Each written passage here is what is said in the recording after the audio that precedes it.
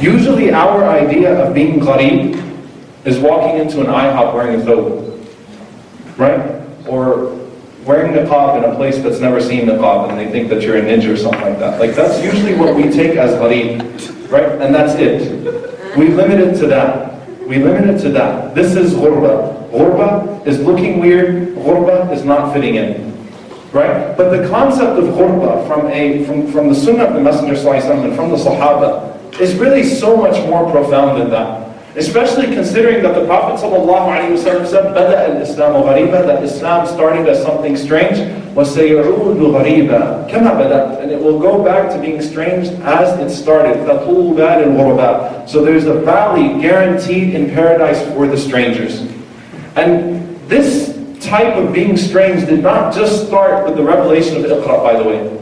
In fact, I want to take it back to one individual who is so admired, although he never took shahada in his life. He never took shahada, but he's an illustrious individual in this deen. And that is Zayd ibn Amr ibn Nufayl, radiyallahu ta'ala anhu. Zayd ibn Amr ibn Nufayl, Rasulullah sallallahu alayhi wa sallam talks about him, about what he used to see, the actions that he used to see from him before he received revelation. Right? And Asma bint Abi Bakr radiallahu anha has some narrations and things of that sort. But essentially, Zayd ibn Amr ibn Nufayl, he's the nephew of Al-Khattab. Right? Al-Khattab is the father of his brother, is the brother of his father. Umar radiallahu anhu is his cousin. His son is Sa'id ibn Zayd radiallahu anhu, one of the 10 guaranteed paradise. And, you know, he comes from a very, very, very powerful family, a very, very proud family. And Zayd ibn Amr ibn Nufayl was from the group of people, a few people that recognized Tawheed even when Rasulullah ﷺ was not preaching it. They recognized that there is absolutely no way that all of these idols that we're worshiping represent God. That there is absolutely no way that calling upon anyone other than Allah subhanahu wa ta'ala is going to do any good. And so they came together. And there's different narrations that mention different people. Waraq ibn Nawfal is obviously always mentioned. Uthman ibn Harith, Abdullah ibn Jahsh, Ubaydullah ibn Jahsh, right? People that were troubled, right, by this idea of shirk. Abu Bakr radiallahu ta'ala anhu never worshipped an idol. Never worshipped an idol. SubhanAllah, from his fitrah, Abu Bakr, when he was young, his father Abu Quhafa radiallahu anhu put him in a room and he told him, you know, you need to make amends with this God of yours. You need to worship him. So Abu Bakr radiallahu anhu started talking to him. And he said, nothing's coming out of you. You obviously mean absolutely nothing to me. He never worshipped an idol. So these men went off, you know, studying what was the natural, you know, religion to study was Christianity and Judaism and things of that sort, right? Things that at least represented monotheism in some form. But Zayd ibn Amr ibn Nufayl was of a totally different level. Because not only was he curious and was he studying, but he was so firm in his tawheed that he was publicly reprimanding Quraysh for not practicing tawheed, for not implementing tawheed. And Rasulullah sallallahu alayhi wa sallam, he narrates this about himself. Rasulullah sallallahu alayhi wa sallam was a young man and he used to attend the festivals but not partake in any of their activities. Right? And whenever they would serve to the Prophet ﷺ meat that was slaughtered in the name of something other than Allah subhanahu wa ta'ala, he would simply refuse it. So Rasulullah ﷺ says, I remember one time, I was sitting down and they were passing around meat. And the Prophet ﷺ simply refused it. Then it came to Zayd ibn Amr ibn Nufayl, and Zayd ibn Amr stood up. And he said, Allah subhanahu wa ta'ala sends down the rain. Allah subhanahu wa ta'ala creates the animal for you. Allah subhanahu wa ta'ala provides the animal with the vegetation. And you worship the animal instead of Allah subhanahu wa ta'ala? You slaughter this animal in the name of something other than Allah subhanahu wa ta'ala? Right? Rasulullah sallallahu alayhi wa sallam is remembering this. And Al-Khattab, the father of Umar radiallahu anhu, was always the one to run to torture Zayd. He would always be the one to slap him in the face and kick him and spit on him and tell him to go away. Right? He had that rough character. And Asma radiallahu anha tells a very touching, subhanAllah, she narrates a very, very touching incident. Think about this. She says that I saw Zayd ibn Amr ibn Nufayl putting his back to the Kaaba while they were doing their rituals and saying, no one is on the religion of Ibrahim alayhi salam except for me. None of you are on the religion of Ibrahim alayhi salam. And he wasn't being arrogant, but he was preaching Tawheed again. None of this is from Ibrahim alayhi salam. None of these idols are from the tradition of Ibrahim alayhi salam. Now, something very touching happens there. Imagine, this man did not hear Iqra, did not hear the Quran being recited, right? You didn't have Imam Siraj or Dr. Altam Hussain back then, right? SubhanAllah, no one was telling him about Islam. But look how passionate he was about it. And look how isolated he was. Asma radiallahu anha says, one time I watched him. And after he said this to the people, after he was telling the people, none of you are on the religion of Ibrahim alayhi salam. He said, Allahumma, he made dua to Allah subhanahu wa ta'ala. He raised his eyes to the sama. And he said, Allahumma, law anni a'lam ayyi al-wujuhi ahabbu ilayk, abadtuka bihi, walakinni la a'lam. Said, oh Allah, if only I knew which way was the best way to worship you, I would worship you with that. But I don't know. I don't know. Right? And in another narration, he cried and he said, radiyallahu anhu, Rabbi ihdini ila ma yurdik. Guide me to that which is pleasing to you. SubhanAllah, amazing.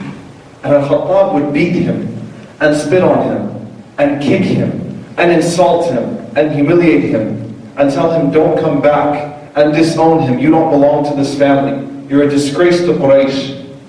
And Zayd would keep coming back and saying what he would say. And not only that, without وَإِذَا الْمَوْءُودَةُ سُئِلَتْ بِأَيِّ ذَنْبٍ قُتِلَتْ, the ayah in the Quran that tells you that whenever the girl who was buried alive asks, the young baby girl would be asked on the Day of Judgment, for what crime were you killed? Without that, Zayd did not just think there was something wrong with that practice of burying the young girls alive. Zayd radiallahu ta'ala anhu would go to the outskirts of Mecca, because the practice was to take the baby girl to the outskirts, dig a ditch, dump her there, bury her, and يَتَوَارَى مِنَ الْقَوْمِ مِنْ سُوءَ مَا بُشِّرَ بِهِ. Hang your head in shame and try to avoid, talking about it. This was a disgrace. SubhanAllah. Look what Islam did. Zayd radiallahu anhu, without hearing a single message from the Quran or Sunnah, would go to all of those people and would say, don't bury your daughter. I will raise her. I'll take her. Without any hadith, without any ayah, without any scholar, without any precedent, at least that he was aware of, I'll take her. I'll raise her. SubhanAllah. And he would take all of these young girls, he would raise them until they would get to a marriageable age, and then he would marry them off. Right?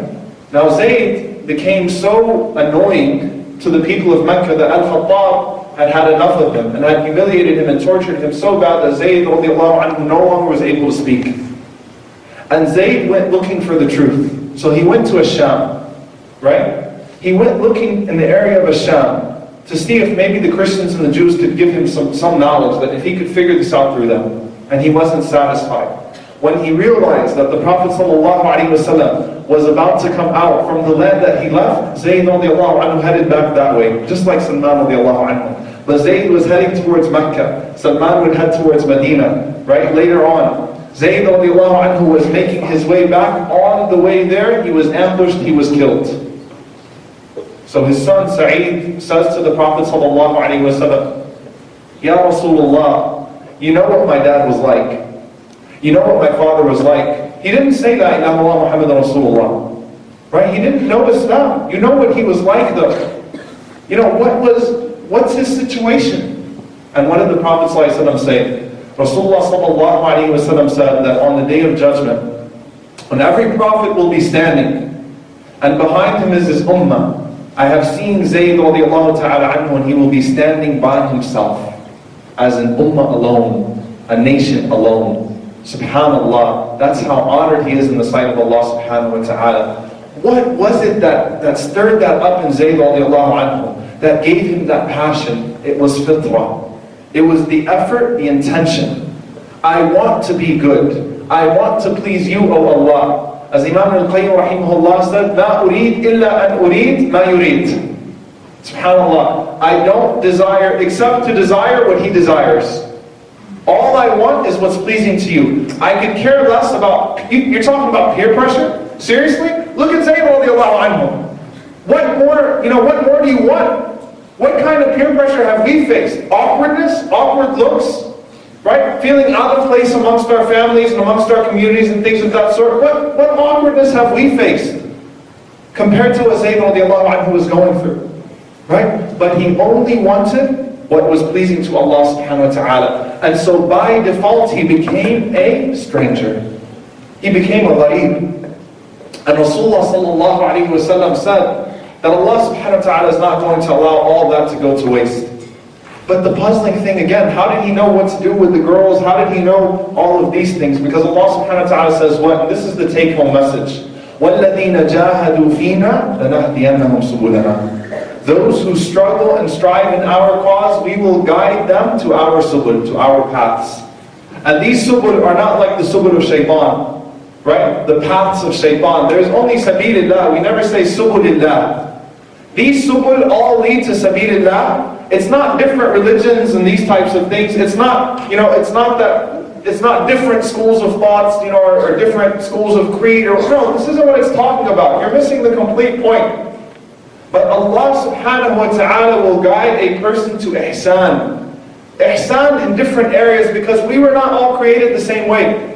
Allah subhanahu wa ta'ala did not create everyone to be a scholar and a da'iyah. Allah subhanahu wa ta'ala did not create everyone to be a generous person that's always going to cut the check, the big check, right? That's always going to rescue the fundraiser. Allah subhanahu wa ta'ala did not create everyone the same, and Allah subhanahu wa ta'ala did not create everyone with the same abilities. But Allah subhanahu wa ta'ala gave everyone a means of elevation, and a way that that person could be elevated in His sight, subhanahu. There is no person in here who is at loss. In the story of the woman who used to have epilepsy in the time of the Prophet ﷺ, right? She used to fall, she used to have seizures and fall, and the Prophet ﷺ would tell her, or when she asked the Prophet ﷺ to make dua for her cure, the Prophet ﷺ said to her, what? I can make dua and you will be cured and it will be over. But if you are patient, you will enter Jannah. If you're patient with it, you'll enter Jannah. Dua is permissible. You didn't ask for something that's wrong. You can ask for dua, but if you're patient, this could be the best thing that ever happened to you, because this is guaranteed Jannah for you. And, someone came to my mind. Any of you seen Abdullah from Saudi Arabia, who's paralyzed from neck down? The video of what are your 3 wishes and these types of things. So Abdullah is a da'iyah in Saudi Arabia who, before he became paralyzed, was not a very religious person. He almost drowned and he had to have operations, things of that sort. He lost function in all of his body, neck down. And now he dedicated his life to da'wah. Right? And his videos on YouTube, I don't care if you have the hardest heart in this audience or in the world, you will cry. You will cry. If you watch that alone, and you watch the way he answers questions, the way he talks about his life, and the way he reflects, unbelievable. And subhanAllah, in the Middle East, he'll have thousands and thousands of people, shuyukh, scholars, in tears, wailing. Why? Because that's how powerful his story is. That a person, even in that situation, found a way to please Allah subhanahu wa ta'ala. He found his path, right? He found his way. He found his part of ihsan. He found his role to play in this life. And it was to tell everyone else, basically, your hardship is nothing, and my hardship, which is much greater than your hardship, is nothing, because Allah subhanahu wa ta'ala has given us enough to be grateful for. Right? And I was thinking to myself, subhanAllah, imagine a Muslim who's born in a household, right, where they've been taught Quran their entire lives. And this happened so many times. The first mini crisis they faced in their lives, they wanted to get married to a person, that didn't work out. They start saying, Allah doesn't exist. Why is God doing this to me? Who is Allah? Why does Allah hate me? This whole, and they throw out everything they've heard their entire lives out the window. Why? Because they faced a mini crisis, not a crisis on that scale. وَالَّذِينَ جَاهَدُوا فِينَا لَنَهْدِيَنَّهُمْ سُبُلَنَا. Those who strive for the sake of Allah subhanahu wa ta'ala, Allah will guide them. Allah subhanahu wa ta'ala will guide them to their path of ihsan. Allah subhanahu wa ta'ala will guide them either from the door of sadaqah, either from the door of da'wah, either from the door of ilm. Whatever it is, they will find their, and you know what? As Brother Waaz was mentioning, al-aqrabuna awla bil ma'ruf. They'll find it through their parents. It starts at home, right? Those who are closest to you, those who are in your own household, are most deserving of seeing the religiosity that's affected your life, this inspiration in your life. They're most deserving of seeing your ihsan. Right? You find it through your parents. Allah subhanahu wa ta'ala gave you old or sick parents. You find it through a brother or a sister that was falling, and you were there to help them. Right? You find it somehow. And that makes you different. You know why? Because you're looking for the pleasure of who? You're looking for the pleasure of Allah subhanahu wa ta'ala. And that's what ghurba is. And unfortunately what happens is that we have, sometimes we live lives that are so purposeless that when do we feel ghurba? When we're in an environment that actually means something. Right? When you go to the masjid and people are talking about religion too much, you as a Muslim sometimes are uncomfortable. Right? Like, hey, let's talk about something else. And part of that is the fault of the older generation who turned the masajid into, and by the way, alhamdulillah for America again, you think division's bad here? Go to the UK. Right? Nothing like that. But we feel ghurba in the masjid. We feel uncomfortable. We feel uncomfortable if we're in an Islamic convention sometimes and people are talking about religion too much. If our friends start talking about deen too much, you're weirding me out, man. Why are you being like this? Right? It's supposed to be the opposite. We're supposed to feel awkward and uncomfortable with things that are displeasing to Allah subhanahu wa ta'ala. But I guarantee you, many of us as Muslim youth, let's face it, we feel more comfortable in a grocery store with the liquor right behind our backs than in a masjid.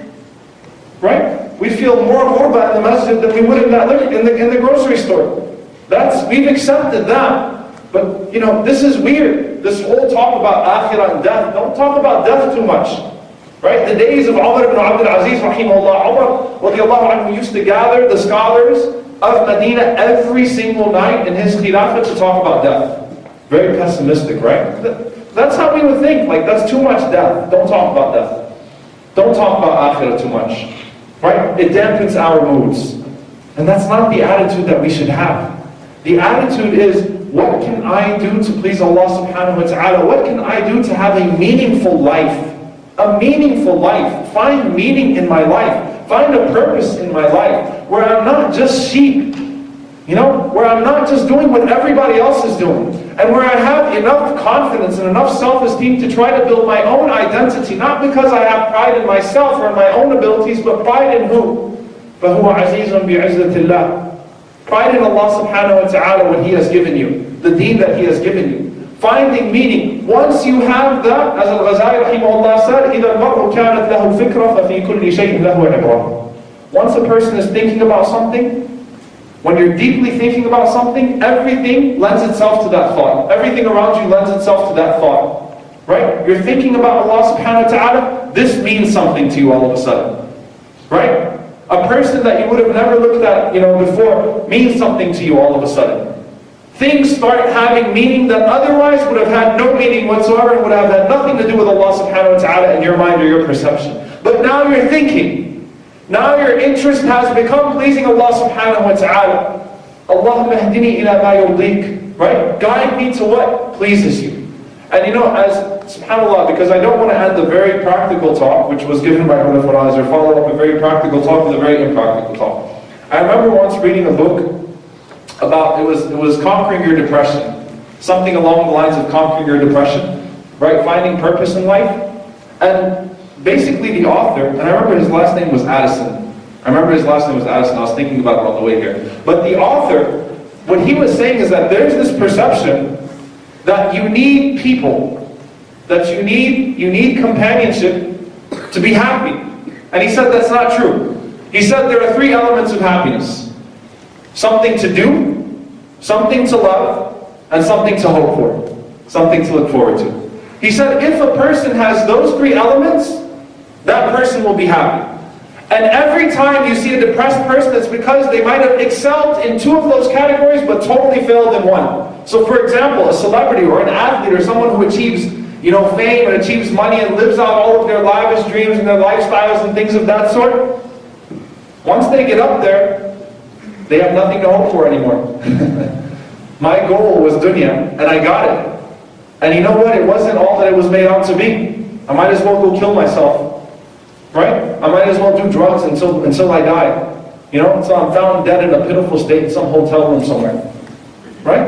Why? I lost something to hope for. I lost meaning. Something to hope for. That was gone. And imagine, subhanAllah, the highest rate of suicide in this country is for the class that earns over $250,000 a year. The highest income earning class in this country has the highest suicide rate. I'm done. I've got nothing to hope for. And then you've got other people that, you know, the goal is to work to retirement. MashaAllah, sometimes you meet youth and stuff like that, and then they get involved in some pyramid scheme and stuff like that, and some marketing gig, right? And my goal is to be financially, you know, financially independent and to retire by the age of 25. MashaAllah, good. Good job. Good luck with that, buddy. You know? What happens when people retire? You know what happens when people retire? They get bored. I need something to do. My life has lost meaning. You know, I need to start walking around. I need to start getting more, you know, involved athletically. I need to do more exercise, fitness. I need to go play in bingo tournaments or something, right? But I can't sit home, right? Vacations are nice for a week or 2 weeks, but once I'm sitting down, I mean, it's like, you know, all of us want to be able to have that day where you can just sleep in, right, and not have to worry about anything and not answer the phone, or at least that's what I look forward to, right? A chance just to like lay back and, okay, I'm going to sleep in today, you know, I'm going to pray Fajr, go back to sleep till Dhuhr. All of us like to do that once in a while. It's a problem you do it every day, right? But once in a while, you want to sleep. But imagine what happens when you stay in your bed for an entire week. It's miserable. When you're in the hospital, you get depressed. You're not doing anything, right? Even if your condition is over with, you're not doing anything. That laziness has now turned into depression because you're not doing anything. You're not productive anymore. And at the end of the day, every single human being has to feel like they're producing. They're doing something in life, right? My life has to have meaning. And when you look at the Sahaba of the Prophet ﷺ, they always found a way to please Allah subhanahu wa ta'ala. They always found something to do. There was no way that you could tell one of the companions of the Prophet ﷺ, just take it easy and, you know, we'll talk about da'wah in 2 weeks or something like that. In fact, when Rasulullah ﷺ would try to tell them, you know, to calm down, they would insist. Right? Rasulullah ﷺ tells Abdullah ibn Amr ibn al-As, you know, don't read the Quran every single day, the whole Quran. It's finishing the whole Quran. Ya Rasulullah, I can do it. No, finish it in 3 days. Some Sahaba, yes, they were capable. But Rasulullah ﷺ knew he was going to burn out. So finish the Quran over 3 days if you want. Right? Pray 1/3 of the night. Don't stand the entire night in prayer. Fast every other day. Don't fast every day. Why? لا تكن كرجل كان يقوم الليل فترك. Right? Don't be like a person that he would say later on in his life, I used to pray Qiyam al-Layl and then I stopped. Right? I got burned out. Because you always need something to do. And Abdullah ibn Amr ibn al-As would insist and say to the Prophet ﷺ, I can do more. I can do more. Abu Dhar radiallahu ta'ala anhu, the Prophet ﷺ literally told him, don't go out doing da'wah yet. You're weak, you don't have any protection here, people are going to beat you silly. He couldn't help it. It was in his nature. Why? Because he had purpose, he had meaning now. So he went out and he did da'wah and he got beat silly. And you know what? He did it again and again and again and again. Meaning, purpose. Something was there now. You know, Ka'b ibn Malik tells the Prophet ﷺ, take everything. Everything. I'm giving everything in sadaqah. The Prophet ﷺ says, no, hold on to some of it. You're not Abu Bakr, buddy. You know? You're awesome, but you're not Abu Bakr. Right? Not many people can do that. Right? So the Prophet ﷺ said, Amsik alayk ba'd al-mal. Keep some with you. He said, okay, I'll keep some of the spoils from Khaybar. Okay, fine, just keep something. Right? Keep something. And subhanAllah, the Sahaba constantly had purpose and meaning, and it wasn't just the Sahaba, it was anyone who followed in their footsteps. And Imam al-Nawawi rahimahullah ta'ala, this might blow some of you away. If you know anything about Imam al-Nawawi, you'll know that when you walk into a library, almost half the books are written by him. Right? The work that he's been able to produce in almost every area. Riyadh al-Salihin, masterpiece. Arba'in al-Nawawi, for those, you know, when you, Arba'in al-Nawawi, we can teach courses on the 40 hadith of Nawawi. We do, right? Right? And in fiqh, you know, the sharh of Muslim and hadith, all of that. Do you know that Imam al-Nawawi rahimahullah died in his 30s? In his 30s. You know, seriously, when you think of someone like an Imam al-Nawawi, you're thinking about the guy with the great beard who's barely alive in his wheelchair, right? I've spent all these years, putting myself in this position. Now I can write books. He died in his 30s. He had purpose. He had meaning, right? And he didn't have to indulge in the things that are meaningless, but unfortunately are being thrown at us and hurled at us every single day from the dunya. Why? Because once you have purpose, once you have meaning, you'll always have something to do, right? Something to love. And this was, I remember reading in this book, said often companionship, it fulfills this category. It fulfills the requirement of this category. But it's not the only thing. If you love something enough, then you don't need anything else. If you love something enough, when you love Allah subhanahu wa ta'ala enough, and unfortunately, I'm not in a category where I love Allah subhanahu wa ta'ala enough that I'm completely independent of other things, right? Independent of other people and those types of things. And I don't think anyone in this room is, but we should aspire for that. But the more you love Allah subhanahu wa ta'ala, the more you excel in the other two categories. The more you find to do, and the more you find to hope for. Right? And then the third thing was Al-Jannah. Al-Jannah. What do you hope for? Jannah. In this life, as a believer, you never lose sight of that. And the more you look for that, the more you will work. The degree you believe in, the degree of your yaqeen and your certainty in Allah subhanahu wa ta'ala that all this is real, that all of this has meaning and purpose, that I'm going to see the fruits of my efforts, the more effort you will put in. The more you will put forward. Right? And it's whenever we have doubts, we start falling back. And subhanAllah, Imam al-Qayyim rahimahullah, he said something very profound. He said the doubts are in two categories. Doubts in oneself and doubts in Allah subhanahu wa ta'ala. How do you doubt yourself? I'll give you an example. There are many times, I've seen a sister, for example, who say, I want to start wearing hijab, but I'm afraid once I put it on, I'm going to take it off. Right? And brothers, for example, sometimes in the Middle East, I'm telling you, you think that everyone in the Middle East is religious if you don't go there sometimes. But subhanAllah, there are people that are 50, 60 years old, when they come to America, they start praying. I remember the first time I went there, subhanAllah, I'm seeing people, relatives and things of that sort, grown men, and they don't pray, but not only do they not pray, when Salat Jama'ah is going on, they still say they're Muslim, they don't pray. It's like, why don't you pray? Well, I'm afraid if I start, I won't be able to continue. You doubt yourself, right? تحقر نفسك. You belittle yourself, and you should not belittle yourself. لا يحقر أحدكم نفسه. The Prophet ﷺ said, let not a single one of you belittle himself. And the Sahaba were shocked. كيف يحقر أحدنا نفسه? How can a person belittle himself? We're talking about, this sounds like pride and arrogance, right? That's not what the Prophet ﷺ was saying. The Prophet ﷺ is saying that one of you sees something that he should speak about, but he doesn't speak about it. He doesn't say anything.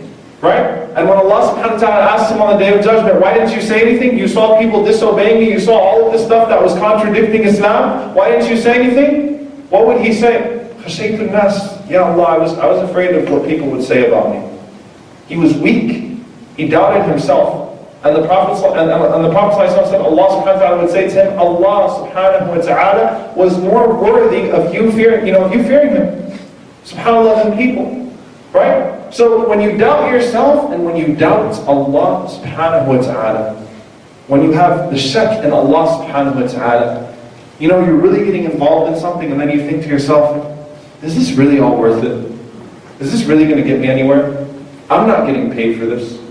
Right? I don't have to put up with all this. This is frustrating. Is it really worth it?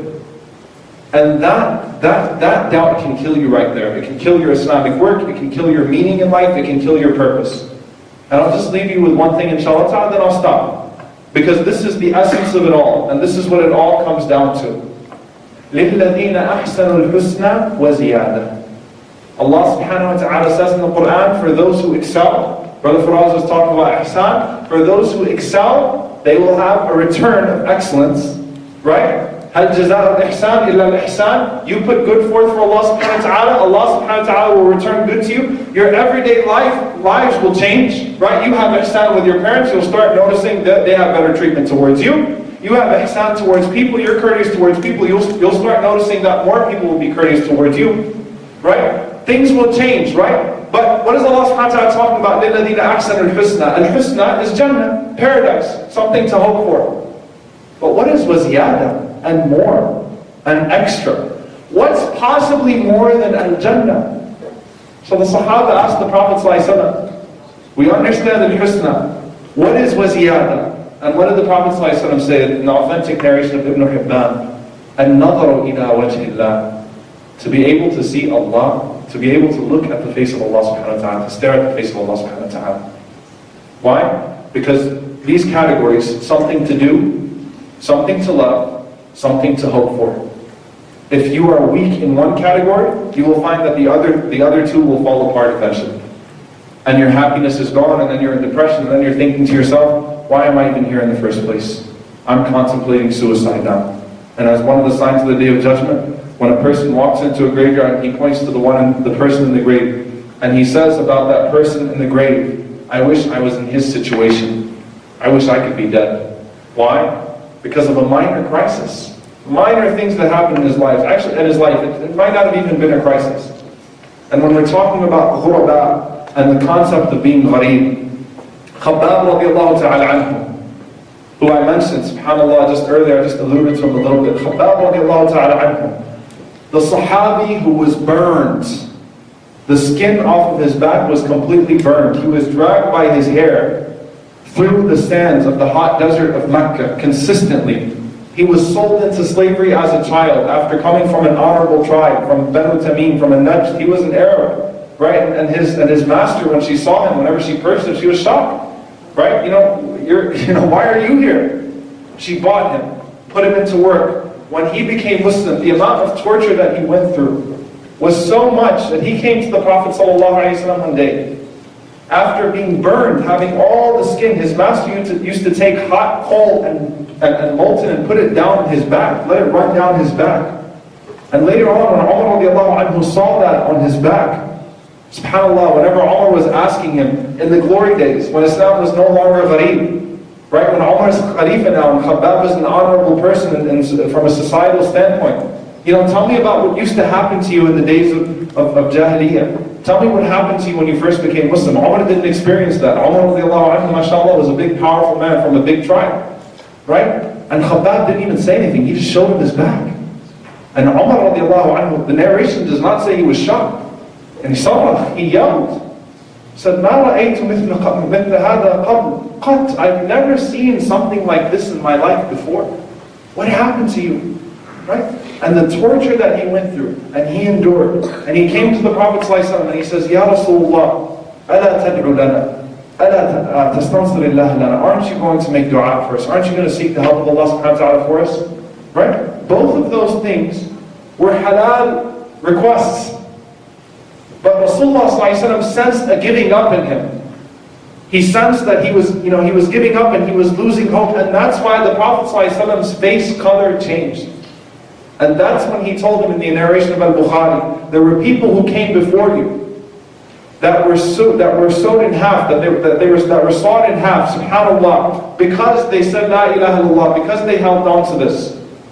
And Rasulullah ﷺ said, Allah subhanahu wa ta'ala will fulfill this message to the point that the person will be able to ride all the way from Sana'a to Hadramaut, fearing no one but Allah subhanahu wa ta'ala.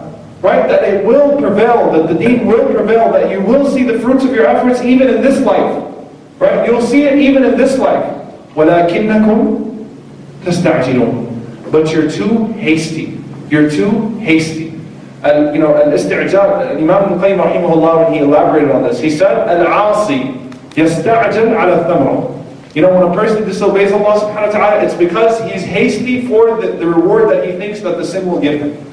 Right? Hastiness. I want to see it now. Don't lose hope. Right? You're losing sight of what you're supposed to be hoping for.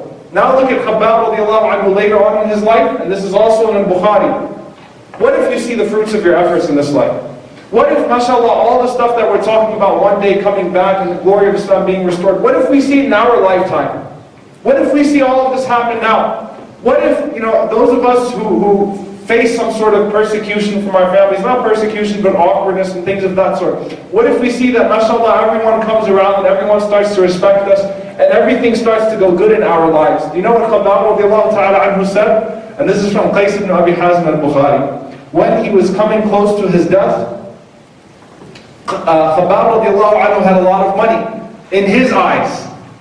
And he used to have a portion of his house where he would keep money that the beggars knew where it was. He wouldn't even give it, he would just leave it there and they would come take the money from him. He'd leave the food there, they'd come take it from him. And as his life was being extended, prolonged, and he was outliving other companions, he was crying. And he said that the people that suffered with me, you know, the early Sahaba, the early Muslims, none of their reward was given to them in this dunya. Right? They did not lose any of their reward in akhirah through reward in this dunya. They lived in struggle, they lived in persecution, and a lot of them died while they were still struggling and poor and these types of things. He lived long. He lived in the glory days of Islam. He had money, he was a respected member, right, of the government, the Islamic government. And he's saying, but here I am, and I'm afraid that this is all Allah subhanahu wa ta'ala decreasing my reward in akhirah.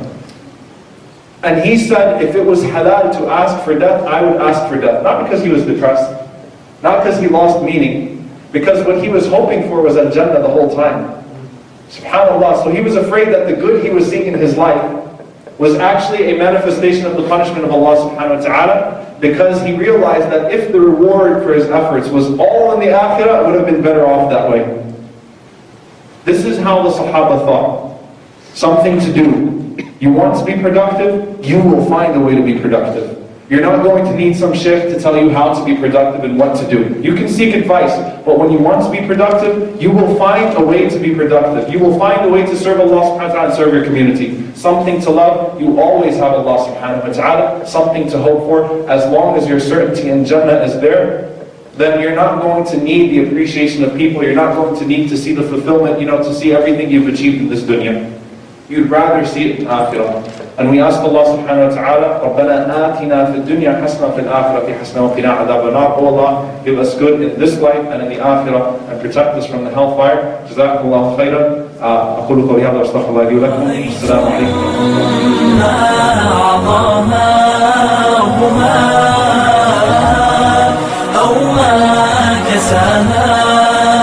لو رأيتم بسمة أو نسمة يهفو هواها، لو رأيتم ما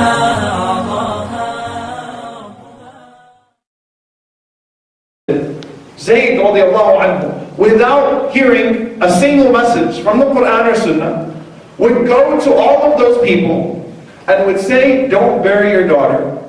I will raise her. I'll take her. Without any hadith, without any ayah, without any scholar, without any precedent, at least that he was aware of, I'll take her. I'll raise her.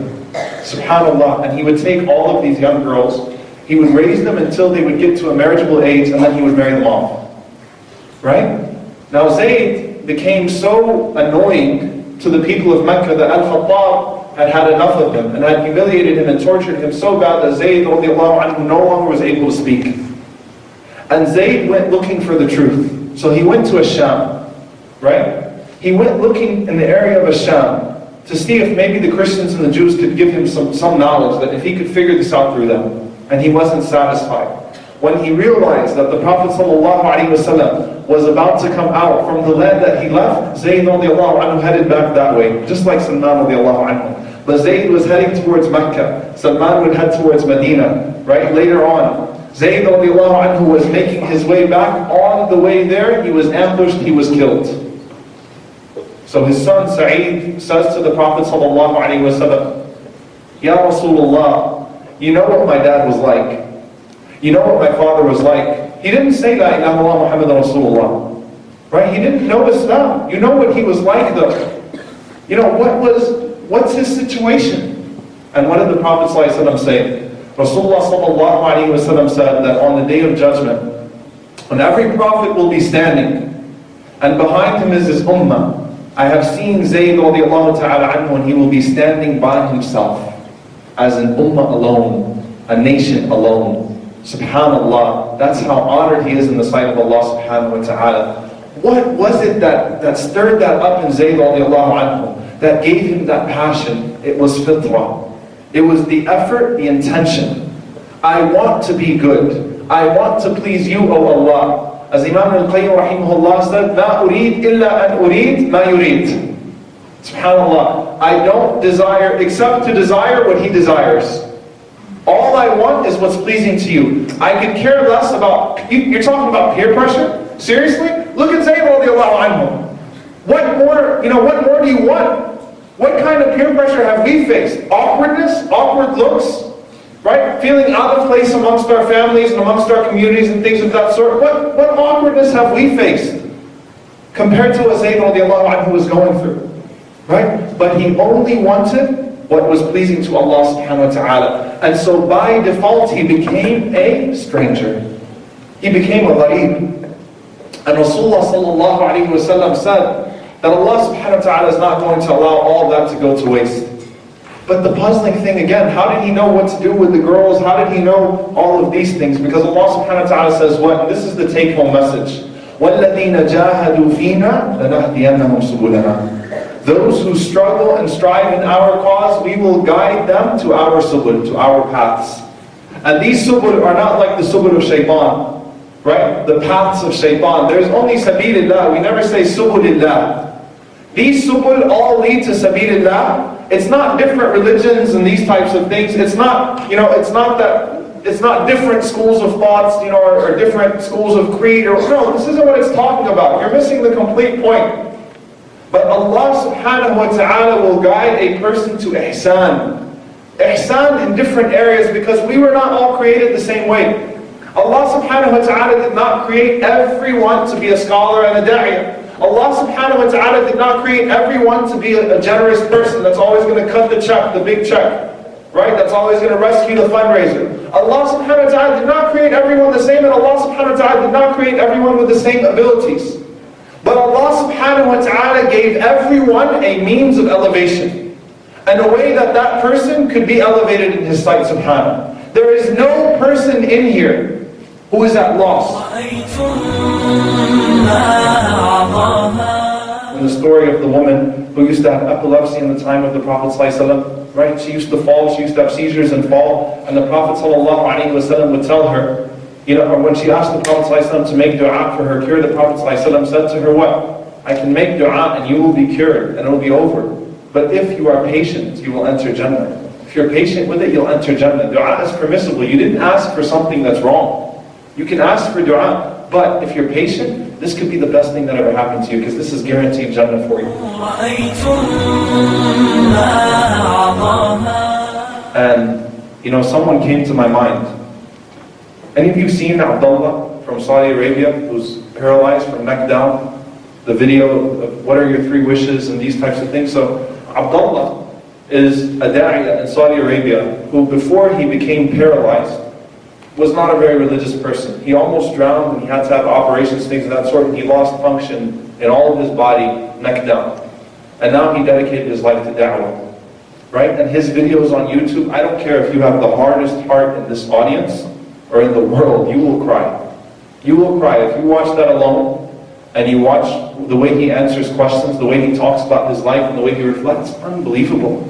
And subhanAllah, in the Middle East, he'll have thousands and thousands of people, shuyukh, scholars, in tears, wailing. Why? Because that's how powerful his story is. That a person, even in that situation, found a way to please Allah subhanahu wa ta'ala. He found his path, right? He found his way. He found his part of ihsan. He found his role to play in this life. And it was to tell everyone else, basically, your hardship is nothing. And my hardship, which is much greater than your hardship, is nothing, because Allah subhanahu wa ta'ala has given us enough to be grateful for.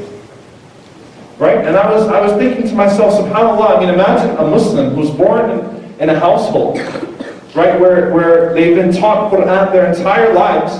And this happened so many times. The first mini crisis they faced in their lives, they wanted to get married to a person, that didn't work out. They start saying, Allah doesn't exist. Why is God doing this to me? Who is Allah? Why does Allah hate me? This whole, and they throw out everything they've heard their entire lives out the window. Why? Because they faced a mini crisis, not a crisis on that scale.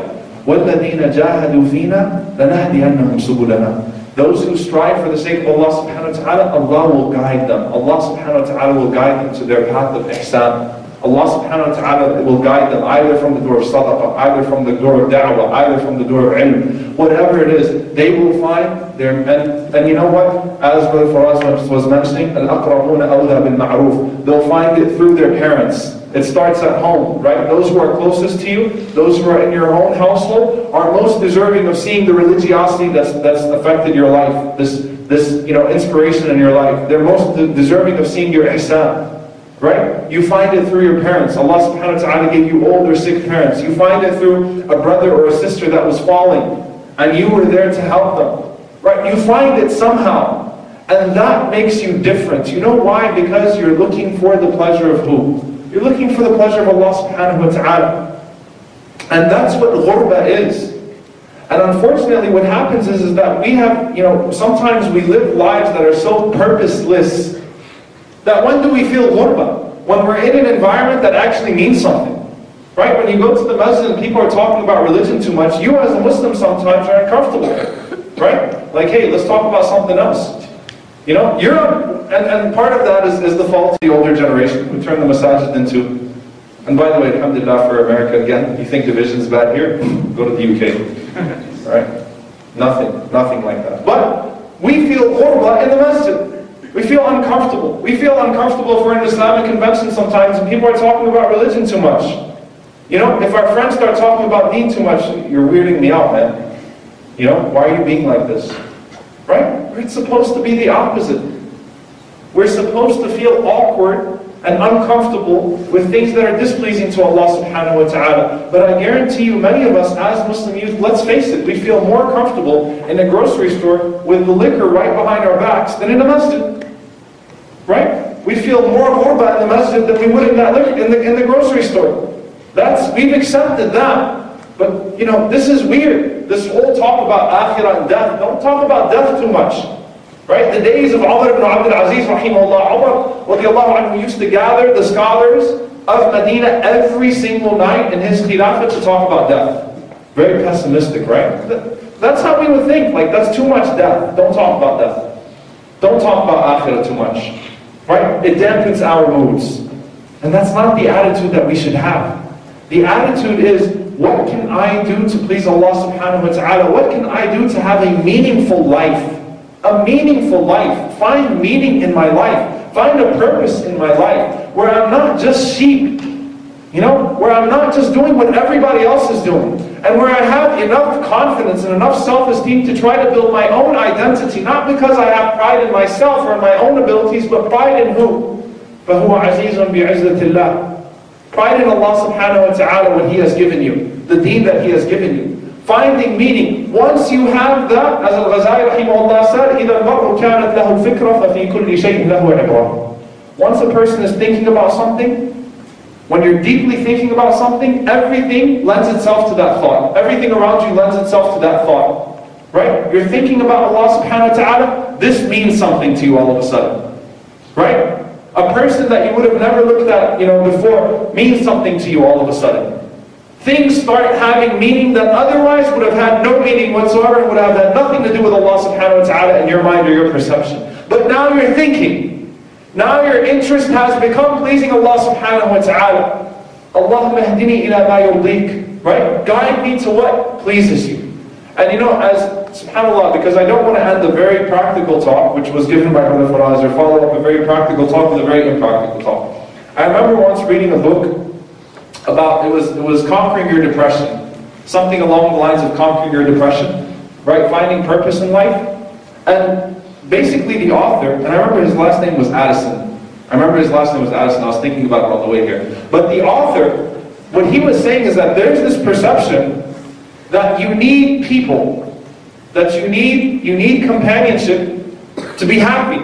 And he said that's not true. He said there are 3 elements of happiness. Something to do, something to love, and something to hope for. Something to look forward to. He said if a person has those 3 elements, that person will be happy. And every time you see a depressed person, it's because they might have excelled in 2 of those categories, but totally failed in 1. So for example, a celebrity or an athlete or someone who achieves, fame and achieves money and lives out all of their lavish dreams and their lifestyles and things of that sort, once they get up there, they have nothing to hope for anymore. My goal was dunya, and I got it. And you know what? It wasn't all that it was made out to be. I might as well go kill myself. Right? I might as well do drugs until I die. So I'm found dead in a pitiful state in some hotel room somewhere. Right? Why? I lost something to hope for. I lost meaning. Something to hope for. That was gone. And imagine, subhanAllah, the highest rate of suicide in this country is for the class that earns over $250,000 a year. The highest income earning class in this country has the highest suicide rate. I'm done. I've got nothing to hope for. And then you've got other people that, the goal is to work to retirement. MashaAllah, sometimes you meet youth and stuff like that, and then they get involved in some pyramid scheme and stuff like that, and some marketing gig, right? And my goal is to be financially independent and to retire by the age of 25. MashaAllah, good. Good job. Good luck with that, buddy. What happens when people retire? You know what happens when people retire? They get bored. I need something to do. My life has lost meaning. I need to start walking around. I need to start getting more, involved athletically. I need to do more exercise, fitness. I need to go play in bingo tournaments or something, right? But I can't sit home, right? Vacations are nice for a week or 2 weeks, but once I'm sitting down, it's like, all of us want to be able to have that day where you can just sleep in, right? And not have to worry about anything and not answer the phone, or at least that's what I look forward to, right? A chance just to lay back and, okay, I'm going to sleep in today, I'm going to pray Fajr, go back to sleep till Dhuhr. All of us like to do that once in a while. It's a problem you do it every day, right? But once in a while, you want to sleep. But imagine what happens when you stay in your bed for an entire week. It's miserable. When you're in the hospital, you get depressed. You're not doing anything, right? Even if your condition is over with, you're not doing anything. That laziness has now turned into depression because you're not doing anything. You're not productive anymore. And at the end of the day, every single human being has to feel like they're producing. They're doing something in life. Right? My life has to have meaning. And when you look at the Sahaba of the Prophet ﷺ, they always found a way to please Allah subhanahu wa ta'ala. They always found something to do. There was no way that you could tell one of the companions of the Prophet ﷺ, just take it easy and we'll talk about da'wah in 2 weeks or something like that. In fact, when Rasulullah ﷺ would try to tell them, to calm down, they would insist. Right? Rasulullah ﷺ tells Abdullah ibn Amr ibn al-As, don't read the Quran every single day, the whole Quran. It's finishing the whole Quran. Ya Rasulullah, I can do it. No, finish it in 3 days. Some Sahaba, yes, they were capable. But Rasulullah ﷺ knew he was going to burn out. So finish the Quran over 3 days if you want. Right? Pray 1/3 of the night. Don't stand the entire night in prayer. Fast every other day. Don't fast every day. Why? لا تكن كرجل كان يقوم الليل فترك. Right? Don't be like a person that he would say later on in his life, I used to pray Qiyam al-Layl and then I stopped. Right? I got burned out. Because you always need something to do. And Abdullah ibn Amr ibn al-As would insist and say to the Prophet ﷺ, I can do more. I can do more. Abu Dhar radiallahu ta'ala anhu, the Prophet ﷺ literally told him, don't go out doing da'wah yet. You're weak, you don't have any protection here, people are going to beat you silly. He couldn't help it. It was in his nature. Why? Because he had purpose, he had meaning now. So he went out and he did da'wah and he got beat silly. And you know what? He did it again and again and again and again. Meaning, purpose. Something was there now. Ka'b ibn Malik tells the Prophet ﷺ, take everything. Everything. I'm giving everything in sadaqah. The Prophet ﷺ says, no, hold on to some of it. You're not Abu Bakr, buddy. You're awesome, but you're not Abu Bakr. Right? Not many people can do that. Right? So the Prophet ﷺ said, Amsik alayk ba'd al-mal. Keep some with you. He said, okay, I'll keep some of the spoils from Khaybar. Okay, fine, just keep something. Right? Keep something. And subhanAllah, the Sahaba constantly had purpose and meaning, and it wasn't just the Sahaba, it was anyone who followed in their footsteps. And Imam al-Nawawi rahimahullah ta'ala, this might blow some of you away. If you know anything about Imam al-Nawawi, you'll know that when you walk into a library, almost half the books are written by him. Right? The work that he's been able to produce in almost every area. Riyadh al-Salihin, masterpiece. Arba'in al-Nawawi, for those, when you, Arba'in al-Nawawi, we can teach courses on the 40 hadith of Nawawi. We do, right? Right? And in fiqh, the sharh of Muslim and hadith, all of that. Do you know that Imam al-Nawawi rahimahullah died in his 30s? In his 30s. Seriously, when you think of someone like an Imam al-Nawawi, you're thinking about the guy with the great beard who's barely alive in his wheelchair, right? I've spent all these years, putting myself in this position. Now I can write books. He died in his 30s. He had purpose. He had meaning, right? And he didn't have to indulge in the things that are meaningless, but unfortunately are being thrown at us and hurled at us every single day from the dunya. Why? Because once you have purpose, once you have meaning, you'll always have something to do, right? Something to love. And this was, I remember reading in this book, said often companionship, it fulfills this category. It fulfills the requirement of this category. But it's not the only thing. If you love something enough, then you don't need anything else.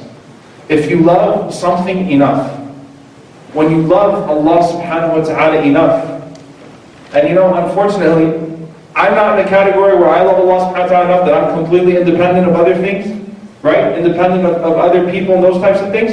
And I don't think anyone in this room is, but we should aspire for that. But the more you love Allah subhanahu wa ta'ala, the more you excel in the other two categories. The more you find to do, and the more you find to hope for. Right? And then the third thing was Al-Jannah. Al-Jannah. What do you hope for? Jannah. In this life, as a believer, you never lose sight of that. And the more you look for that, the more you will work.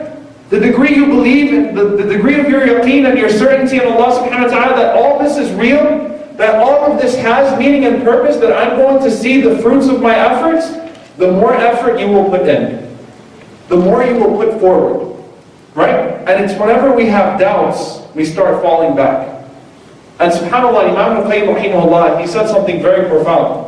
He said the doubts are in two categories. Doubts in oneself and doubts in Allah subhanahu wa ta'ala. How do you doubt yourself? I'll give you an example. There are many times, I've seen a sister, for example, who say, I want to start wearing hijab, but I'm afraid once I put it on, I'm going to take it off. Right? And brothers, for example, sometimes in the Middle East, I'm telling you, you think that everyone in the Middle East is religious if you don't go there sometimes. But subhanAllah, there are people that are 50, 60 years old, when they come to America, they start praying. I remember the first time I went there, subhanAllah, I'm seeing people, relatives and things of that sort, grown men, and they don't pray, but not only do they not pray, when Salat Jama'ah is going on, they still say they're Muslim, they don't pray. It's like, why don't you pray? Well, I'm afraid if I start, I won't be able to continue. You doubt yourself, right? تحقر نفسك. You belittle yourself, and you should not belittle yourself. لا يحقر أحدكم نفسه. The Prophet ﷺ said, let not a single one of you belittle himself. And the Sahaba were shocked. كيف يحقر أحدنا نفسه? How can a person belittle himself? We're talking about, this sounds like pride and arrogance, right? That's not what the Prophet ﷺ was saying. The Prophet ﷺ is saying that one of you sees something that he should speak about, but he doesn't speak about it. He doesn't say anything. Right? And when Allah subhanahu wa ta'ala asked him on the Day of Judgment, why didn't you say anything? You saw people disobeying me. You saw all of this stuff that was contradicting Islam. Why didn't you say anything? What would he say? Khashaytu nas. Ya Allah, I was afraid of what people would say about me. He was weak. He doubted himself. And the Prophet said, Allah subhanahu wa ta'ala would say to him, Allah subhanahu wa ta'ala was more worthy of you fearing him, subhanAllah, than people. Right? So when you doubt yourself and when you doubt Allah subhanahu wa ta'ala, when you have the shak in Allah subhanahu wa ta'ala, you're really getting involved in something, and then you think to yourself, is this really all worth it? Is this really going to get me anywhere? I'm not getting paid for this. Right? I don't have to put up with all of this. This is frustrating. Is it really worth it? And that doubt can kill you right there. It can kill your Islamic work, it can kill your meaning in life, it can kill your purpose. And I'll just leave you with one thing, inshallah ta'ala, then I'll stop. Because this is the essence of it all, and this is what it all comes down to. لِلَّذِينَ أَحْسَنُوا الْحُسْنَى وَزِيَادَةً. Allah subhanahu wa ta'ala says in the Quran, for those who excel, Brother Faraz was talking about ihsan, for those who excel, they will have a return of excellence, right? هَلْ جَزَاءُ الْإِحْسَانِ إِلَّا الْإِحْسَانِ. You put good forth for Allah subhanahu wa ta'ala, Allah subhanahu wa ta'ala will return good to you. Your everyday lives will change, right? You have ihsan with your parents, you'll start noticing that they have better treatment towards you. You have ihsan towards people, you're courteous towards people, you'll start noticing that more people will be courteous towards you, right? Things will change, right? But what is Allah subhanahu wa ta'ala talking about? لِلَّذِينَ أَحْسَنُوا الْحُسْنَى. Al-husna is Jannah, paradise, something to hope for. But what is waziyada? And more, and extra? What's possibly more than al-Jannah? So the Sahaba asked the Prophet ﷺ, we understand al-husna. What is waziyada? And what did the Prophet ﷺ say in the authentic narration of Ibn Hibban? النَّظَرُ إِلَىٰ وَجْهِ اللَّهِ. To be able to see Allah, to be able to look at the face of Allah subhanahu wa ta'ala, to stare at the face of Allah subhanahu wa ta'ala. Why? Because these categories, something to do, something to love, something to hope for. If you are weak in one category, you will find that the other two will fall apart eventually. And your happiness is gone, and then you're in depression, and then you're thinking to yourself, why am I even here in the first place? I'm contemplating suicide now. And as one of the signs of the Day of Judgment, when a person walks into a graveyard, he points to the person in the grave, and he says about that person in the grave, I wish I was in his situation. I wish I could be dead. Why? Because of a minor crisis. Minor things that happened in his life. Actually, in his life, it might not have even been a crisis. And when we're talking about ghuraba and the concept of being gharib, Khabbab radiallahu ta'ala anhu, who I mentioned, subhanAllah, just earlier, I just alluded to him a little bit. Khabbab radiallahu ta'ala anhu, the Sahabi who was burned, the skin off of his back was completely burned. He was dragged by his hair through the sands of the hot desert of Mecca consistently. He was sold into slavery as a child after coming from an honorable tribe, from Banu Tamim, from a Najd. He was an Arab, right? And his master, when she saw him, whenever she cursed him, she was shocked, right? Why are you here? She bought him, put him into work. When he became Muslim, the amount of torture that he went through was so much that he came to the Prophet ﷺ one day. After being burned, having all the skin, his master used to take hot coal and molten and put it down his back, let it run down his back.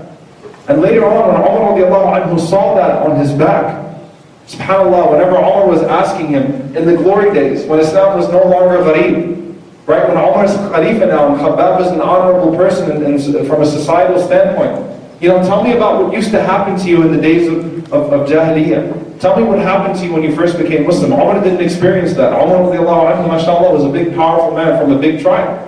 Right? And Khabbab didn't even say anything. He just showed him his back. And Umar radiallahu anhu, the narration does not say he was shocked. And he saw it. He yelled. He said, مَا رَأَيْتُ مِثْلَ هَذَا قَبْلُ قَطْ. I've never seen something like this in my life before. What happened to you? Right? And the torture that he went through, and he endured. And he came to the Prophet ﷺ and he says, Ya Rasulullah, أَلَا تَدْعُ لَنَا أَلَا تَسْتَنصِرِ اللَّهَ لَنَا. Aren't you going to make dua for us? Aren't you going to seek the help of Allah subhanahu wa ta'ala for us? Right? Both of those things were halal requests. But Rasulullah ﷺ sensed a giving up in him. He sensed that he was giving up and he was losing hope. And that's why the Prophet ﷺ's face color changed. And that's when he told them in the narration of Al-Bukhari, there were people who came before you that were sewed in half, that were sawed in half, subhanAllah, because they said La ilaha illallah, because they held on to this. And Rasulullah ﷺ said, Allah subhanahu wa ta'ala will fulfill this message to the point that the person will be able to ride all the way from Sana'a to Hadramaut, fearing no one but Allah subhanahu wa ta'ala. Right? That it will prevail, that the deen will prevail, that you will see the fruits of your efforts even in this life. Right? You'll see it even in this life. وَلَكِنَّكُمْ تَسْتَعْجِلُونَ. But you're too hasty. You're too hasty. And al-isti'jal, Imam al-Qayyim rahimahullah, when he elaborated on this, he said, al-'asi yasta'jal ala thamra. When a person disobeys Allah subhanahu wa ta'ala, it's because he's hasty for the reward that he thinks that the sin will give him. Right? Hastiness. I want to see it now. Don't lose hope. Right? You're losing sight of what you're supposed to be hoping for. Now look at Khabbab radiallahu anhu later on in his life, and this is also in Bukhari. What if you see the fruits of your efforts in this life? What if, mashallah, all the stuff that we're talking about one day coming back and the glory of Islam being restored, what if we see it in our lifetime? What if we see all of this happen now? What if, those of us who face some sort of persecution from our families, not persecution, but awkwardness and things of that sort. What if we see that, mashallah, everyone comes around and everyone starts to respect us and everything starts to go good in our lives? Do you know what Khabbab radiallahu ta'ala anhu said? And this is from Qais ibn Abi Hazm al-Bukhari. When he was coming close to his death, Khabbab radiallahu anhu had a lot of money in his eyes. And he used to have a portion of his house where he would keep money that the beggars knew where it was. He wouldn't even give it, he would just leave it there and they would come take the money from him. He'd leave the food there, they'd come take it from him. And as his life was being extended, prolonged, and he was outliving other companions, he was crying. And he said that the people that suffered with me, the early Sahaba, the early Muslims, none of their reward was given to them in this dunya. Right? They did not lose any of their reward in akhirah through reward in this dunya. They lived in struggle, they lived in persecution, and a lot of them died while they were still struggling and poor and these types of things. He lived long. He lived in the glory days of Islam. He had money, he was a respected member, right, of the government, the Islamic government. And he's saying, but here I am, and I'm afraid that this is all Allah subhanahu wa ta'ala decreasing my reward in akhirah. And he said, if it was halal to ask for death, I would ask for death. Not because he was depressed, not because he lost meaning, because what he was hoping for was al-Jannah the whole time. SubhanAllah. So he was afraid that the good he was seeing in his life was actually a manifestation of the punishment of Allah subhanahu wa ta'ala, because he realized that if the reward for his efforts was all in the akhirah, it would have been better off that way. This is how the Sahaba thought. Something to do. You want to be productive? You will find a way to be productive. You're not going to need some sheikh to tell you how to be productive and what to do. You can seek advice, but when you want to be productive, you will find a way to be productive. You will find a way to serve Allah subhanahu wa ta'ala and serve your community. Something to love, you always have Allah subhanahu wa ta'ala. Something to hope for, as long as your certainty in Jannah is there, then you're not going to need the appreciation of people. You're not going to need to see the fulfillment, to see everything you've achieved in this dunya. You'd rather see it in akhirah. And we ask Allah subhanahu wa ta'ala, رَبَّنَا آتِنَا فِي الدُّنْيَا حَسْنَةً فِي الْآخِرَةِ حَسْنَةً وَقِنَا عَذَابَ النَّارِ. Oh Allah, give us good in this life and in the akhirah, and protect us from the hellfire. جزاكم الله خيرا. أقول قولي هذا وأستغفر الله لي ولكم. السلام عليكم.